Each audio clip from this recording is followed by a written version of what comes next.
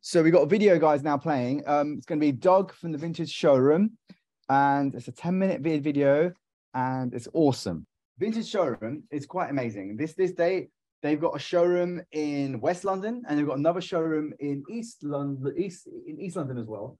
And the two guys that run it, Doug and Roy, are absolute legends. They have such an amazing archive, and we have actually been invited to go and visit it. So it's going to be quite inspiring. They've got a massive showroom of sweats, t-shirts, workwear, space suits, goodness me, loads of stuff, but a lot of outerwear as well. And they've actually released a number of books, and some of them, which are actually in your library. They've done 3 books with Sue Barrett, who's going to also teach on this sort of program. They're called the Worn books, and they've got 2 other books that are very popular in like menswear. But it's such a beautiful showroom. Oh my God. And we're going to go and visit it probably in the next week or so. So whoever wants to go, do reach out to Neil. Oh yeah, you're putting your hand up now. But it's yeah, and also we have to be very careful. We're not allowed to go there and take loads of photos. They encourage you to draw the details and remember them. So then you can't go there and take thousands of photos. You have to go there with a notebook and you draw. So that's how they encourage you to learn about garments. So it's quite stunning. And look at that video. How amazing is that? So yeah, they got two showrooms, and they've got a couple of books in the library. But it's worth visiting their showroom, and we're going to organize it in the next 10 days. Fingers crossed. So you can see, you know, it's loads of denim, of course, loads of shirts, you know, loads of cool stuff. But this must be their new showroom that Correct. They've just made, which I haven't even seen yet. But I've gone to their other showroom. So they used to have a store in Covent Garden, and they closed it down, and now they got this. So I think it's a great step up. And loads of military stuff, loads of stuff from the 1800s. It's unbelievable. And you can buy as well if you're crazy. I bought loads of stuff from them, but you can, if you've got money to burn, go and buy it. But I think they rent a lot of stuff as well. There we go.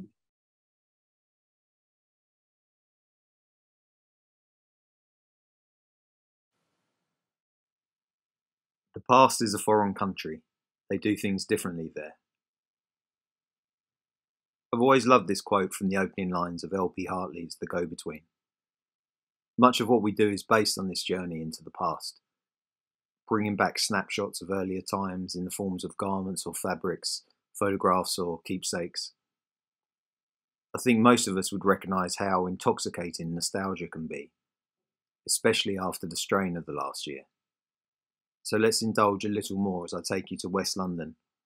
It's 1967 and we're on the world famous Portobello Road.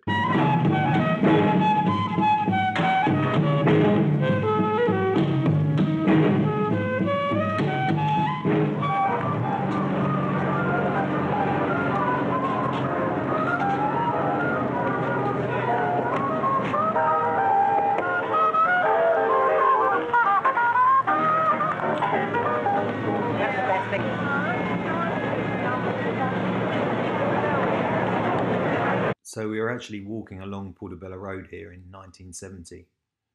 This is a short excerpt from the amazing counterculture documentary Getting It Straight in Notting Hill Gate, which was filmed in and around Portobello Road and the surrounding Notting Hill area, which at the time was described as the world's most integrated ghetto.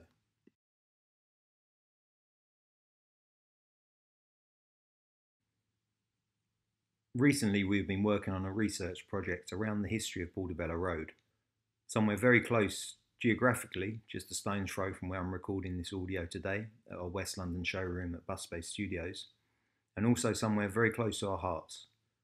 My business partner Roy and myself spent many years selling vintage there, and this is where we first met and dreamed up the vintage showroom some 16 or 17 years ago now. I think we're particularly drawn to this area during the period of the late 1960s, when it was this crazy melting pot and one of the most exciting and vibrant areas within the UK.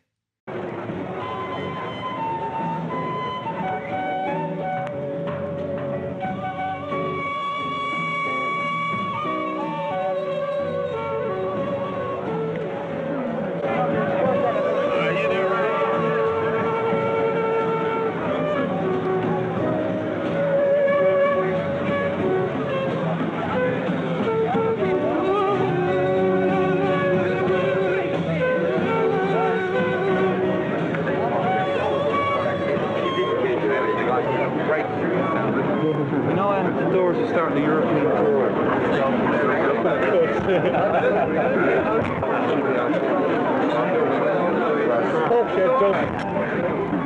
Oh, look out, here he comes. Your popular local lippy. Oh, really? Here he is.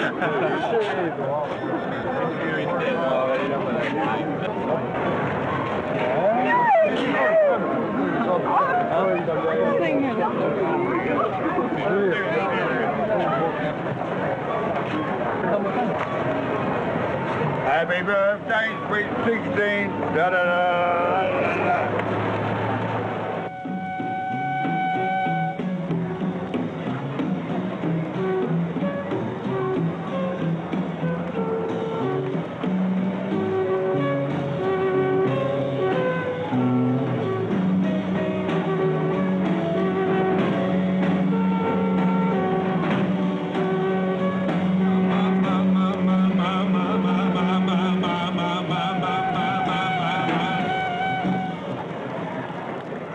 With Portobello Road as the backdrop for our inspiration, it is the Portobello market itself where our muse, Marsha Hunt, recalls first hearing of the auditions for a new musical that would change British theatre forever. The 27th of September 1968 saw the curtain come down on the Lord Chamberlain's Act, an archaic censorship law dating back to 1737. It seems fitting that later that night a cast of long-haired actors would take to the stage of London's West End in a show depicting drug-taking, anti-war protests and nudity. I am of course talking about the opening night of Hair, the American tribal rock musical, of which Marsha Hunt was part of the original London troupe, and the inspiration both for the original artwork for the musical's poster and along with her cast members, our concept today. Hair was a musical that placed the 1960s counterculture on stage. The show's rejection of monogamy, celebration of interracial relationships, acceptance of homosexuality and full frontal nudity was groundbreaking, and too much for many in the audience on the opening night in London, as the youth movement came alive on stage, full of energy and vitality. We really loved Marsha Hunt's look in the rehearsals, the kind of mix of quite a bohemian feel, typical of what you'd expect of the kind of counterculture movement, but also with that kind of varsity top, just gave it a really, really great look. So we tried to capture that when we were setting up the rigs, and that was one of the first looks we came up with, was this keeping this kind of American football jersey style, which obviously is very like Gucci at the moment. And we wanted to both sort of pull garments that had a lot of character. We were conscious that if we had been dressing the stage, you know, the stage production, what would have been coming across on stage. So really exaggerated patchwork, beautiful fades, some sort of interesting hand customized pieces, and mix of kind of late 60s, early 70s really gave us our kind of build out of the rigs for this story.